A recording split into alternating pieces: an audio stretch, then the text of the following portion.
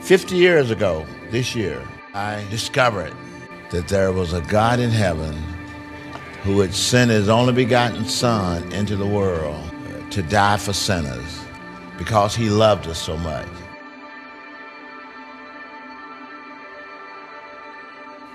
People. Jesus died for people.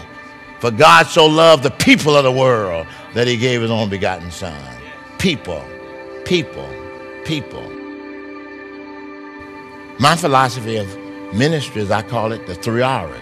Relocation, living in the community. Reconciliation, black, whites, Jews, and Gentiles together.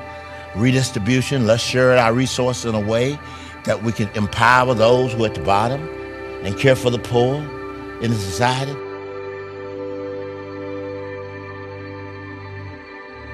We've got to get that mind in order. We got to manage, get rid of some of that selfishness and greed, animosity. That's going to always be there.